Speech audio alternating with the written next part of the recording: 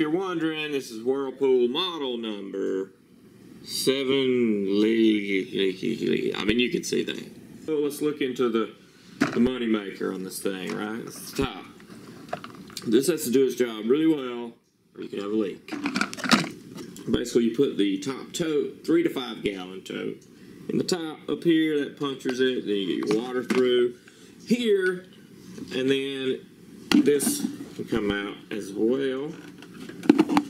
Let's see. This reveals this coil here. Now, as far as what I think happens, I think I'm right, is this turns into a block of ice around this, and then the water kind of passes by and sits in this whole containment area here, and then you get ice cold water because it just makes a big block of ice, these coils do. And that's what I've gotten out of it from researching. I've never had a water dispenser before, but this is what I gather happens. This slides down in with some force, and then you turn it over and center this up, and it kind of locks it in. And you just push this guy for regular cold water, and I think this guy will just do room temperature water. I think that's a compressor down there, which pumps the stuff through the line and creates like the chiller, the coldness. You can see they've insulated the piping going up, and it coils up inside there with food grade piping. That's why that was like that stainless look, and that's why I think it turns into ice. But that's the heartbeat of it all there, and that is a commercial grade one. That's why I went with this one. At least that's what it said on the description. It didn't have the model number on Amazon, so I kind of took a leap of faith hoping that this would be a good one, because I couldn't look it up by model number. But now I have the model number. I'm going to look into it, and my luck would be that this is the crappiest water cooler ever made, and once I start looking up the model number, but I hope not. And then there's your power cord up there.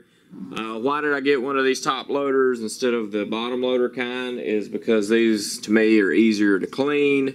Yes, if they leak, it could get nasty, I guess, because you have the weight of the water just sitting on top, and it uses gravity to keep it fed in there, to keep it contained and not pumping it up or sucking it up through a tube from the bottom. So, how to remedy that and hope nothing happens is to put a pan, to set this into a pan, and just kind of glance down there daily, making sure there's not some steady little leak in that pan underneath it, like a drip pan or catch pan, whatever they're called. That's on your water heater type thing. Put that down there and hopefully contain the water if it leaked a little bit, and be able to see something before it turned into something worse. I have the water cooler where I want it now. I've taken out all the insides and filled this up with, I think it's a gallon of water and 1 teaspoon of bleach. Let that sit for 30 minutes, and then we'll keep draining that out. We'll drain it completely out, and then keep flushing water through till the bleach is gone out of it, probably 3 or 4 times of just running water back through that to knock the bleach out, but that's just to clean it for the first time. That's something during the manufacturing process that I would recommend to do for sure, because God knows the conditions and the grease and all that mess that's around the area there and in the shavings of things. But I've also I dismantled, cleaned this, got this setting there for to dry, and yeah, that's it. So 30 minutes from now we'll start the process of draining, filling, clean out the bleach that I've put in there. So it says in the manual this is a 40-minute time thing, so give yourself 40 minutes to get it ready.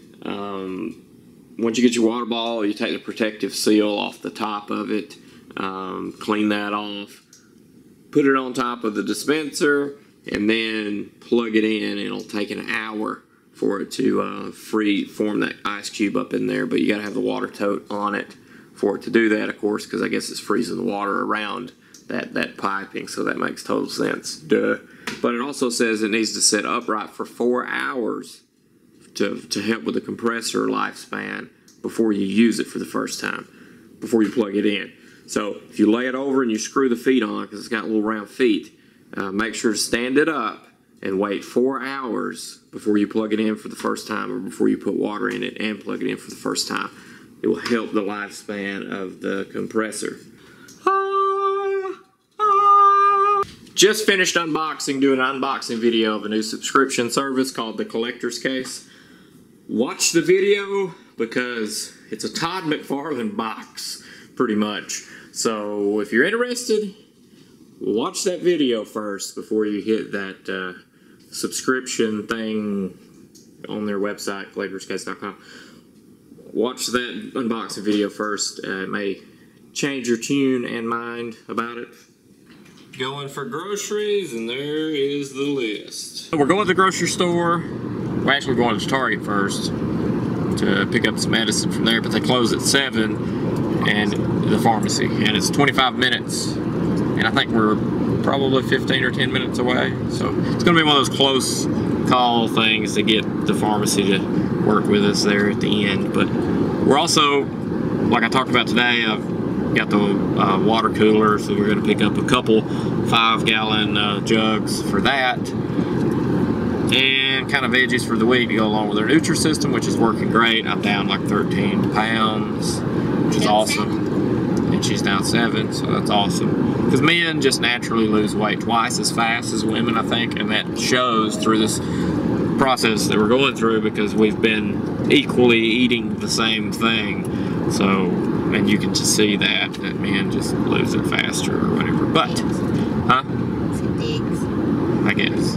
We just left Target, which was a duddy for me, even though they completely switched around the electronics section. And normally my eyes get all bright and I turn into Puss in Boots off Shrek because the clearance on the end caps are like awesome. And sometimes I could sell stuff on eBay and make, you know, 50, 60 bucks off of it because it's brand new in the box, clearance stuff. But couldn't do it with what they had back there. I wouldn't be able to make a comfortable 15 bucks income back off of it, so I didn't feel like that was worth it. But we did go to Old Navy, and I got underwear out the wazoo because I like the moisture wicking boxer briefs, and normally those are kind of expensive, and every time I catch those on sale I try to buy those up in bulk, so I got like 5 or 6 pairs for $5 a piece. No, there were 3 of these. Well, 2 of them were because they were clearanced, and the rest, I think it was $9.40 something regular price, and they were all half off. So the underwear, Old Navy's the place to go because look really well stitched, and those things last a lot longer than your typical Hanes. It's crazy how Hanes was the pinnacle of underwear, and then all these moisture wicking fabrics come out and this really nice stitching, and that just took it over. But this vlog isn't about underwear. Also got shorts, 2 linen shorts. They were like 14 a piece or something like that. Is that right? Something like that, but it was really comfortable and a terrific price. And I got some button-up shirts for the beach. Just finished going to Walmart. We went to Walmart with the anticipation of being able to get the 5-gallon drums that you see back there, because we got 2 of them so that we can always have one in the water cooler and to take the other one to exchange. If you buy one from scratch, it's 14 bucks. If you exchange it, I think it's 7. But we didn't get it at Walmart because they don't have it, and I thought they used to, but Home Depot does. So if you're looking for where to go get office water tanks, that would be Home Depot. We got the water tote in there. Takes an hour for this thing to run and to freeze up that reservoir in there to make your cold water taste cold. And like, here's your dispenser for like cooking water that's not ice cold. And what that is a separate, I think it's a taller thing that connects right to this, so it doesn't pass through the actual ice or around the ice itself. So it's a little warmer, and then the cold one comes from a separate little reservoir or whatever drain, I guess, that actually passes through the ice. So then that's where you get your ice water taste from. It doesn't leak so far, that's a plus. And then listen to this, and I say listen to this because they said, oh, it may be noisy for the first hour because that compressor is having to run to keep or to freeze that little ice reservoir or whatever. So listen to this and see how loud you think it sounds. Yes, super duper quiet. I was expecting a lot louder of a noise. It's not that loud at all. That's awesome. And here's something that I did that worked out freaking beautiful. Mainstays, which is Walmart brand. Pizza cooker right here for a catch pan underneath. It fits perfect. It couldn't be an inch bigger or shorter, or even a fraction of an inch bigger or shorter, and it wouldn't fit, or shorter, yeah, not bigger. But anyway, and it looks good too. It doesn't look bad at all. Looks like it was made for it. So there's your $4.80 drain pan. And if you want to cook a pizza on it, you can.